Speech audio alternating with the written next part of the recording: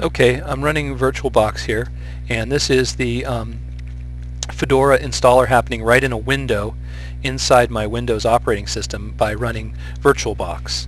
Here's VirtualBox running behind.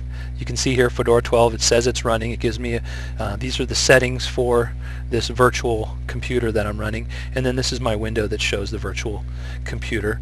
And I'm just going to capture my mouse here and go through the installation procedure. So now my mouse is captured.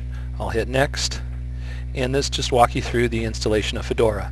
I'm going to choose English, US English for the keyboard.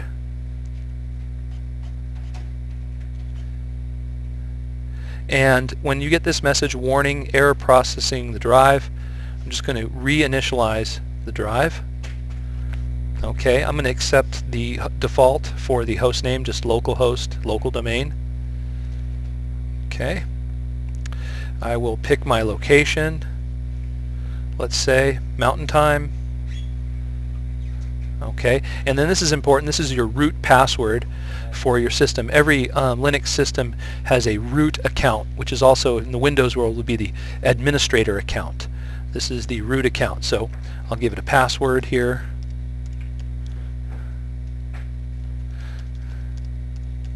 It's going to warn me that the password's probably too weak, but I'll use it anyway. And it's going to say, and in this next screen it says that we need to partition the hard drive. I'm going to just replace existing Linux system. I'm going to choose that. If you wanted to do some advanced storage configuration, you could change the partition layout. You could, well, I'm sorry, not with the advanced storage configuration, that's something different. You could check mark this down here and review and modify the partitioning layout if you wanted to. We'll just check it to check it out. Hit next. And you can see here that this is the partitioning layout. We've got SDA1 is the boot partition. Alright, so this is a SATA drive, and the boot partition has ext4 file system on it, and the size is 200 megabytes. This is the boot partition. In SDA2, we've got an 8 gigabyte partition, and this is going to be our main partition for our hard disk, where basically all the files will go in the system. Alright, so two partitions, the boot partition and then the majority, the physical volume. And I'll hit next. Alright. Okay, and then I'll hit format. And then write changes to disk. And then it'll go through the procedure of creating the file system. Alright, this might take a few minutes.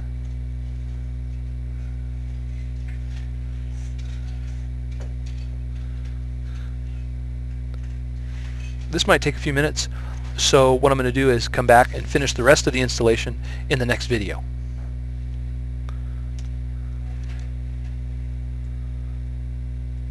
Oh, no, we're back. Never mind. We're good. Install bootloader on dev SDA. Perfect. Okay. I'm not going to use a bootloader password. Alright. The bootloader will probably be the default, which is grub. Alright, and then since we're right here, we'll just finish this. I'm going to install web server, and Office and Productivity Suites, and I'm going to customize my installation right now. So I'm going to click on Customize Now, hit Next, and I'm going to install the KDE desktop environment as well as the GNOME desktop environment. Applications, I'm going to include some authoring programs in my installation. Servers, I'm going to have a DNS server, directory server, network servers, server configuration tools, and a Windows file server. Now you can also click on some of these, like these server configuration tools, and if there's some packages that weren't installed, like these network servers, right? It says optional packages selected 1 of 2. If you click on optional packages, you can say yes, I want to have this extra package or not. Okay. MySQL database. Sure, why not? Click on that. Base system, administrative tools. I'm going to add some system tools here. Okay. And development.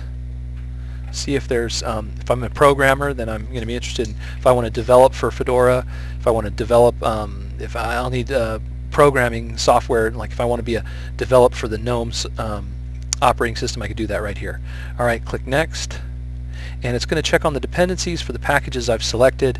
If there's some packages that I didn't select that I need to select, it will make those recommendations for me.